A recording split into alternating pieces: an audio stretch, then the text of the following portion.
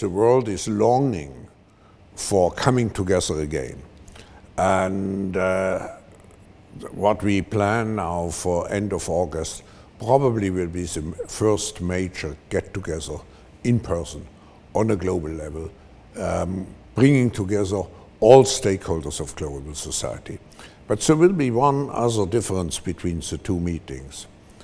The Davos Agenda Week was mainly to take stock, to look at long-term visions and so on.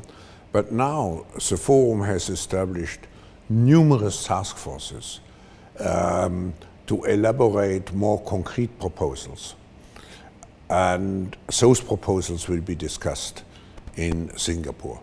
End of August is very important because the meeting here is taking place before the UN General Agenda week. It's taking place before the G20, which will meet in October. And it's taking place particularly also before Glasgow and COP26. So we plan to have a major input into all those into those major global meetings. There is another reason for coming here, because 2021 will be the first year where the GDP of Asia in terms of purchasing power will exceed quite substantially the GDP of the rest of the world.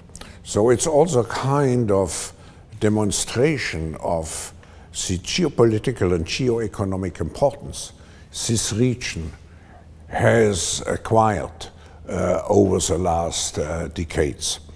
And I also feel when we look at power centers in the world, we usually speak, rightly so, about China and the US, maybe Europe, but actually the ASEAN region is the fastest, fundamentally, the fastest growing region in the world.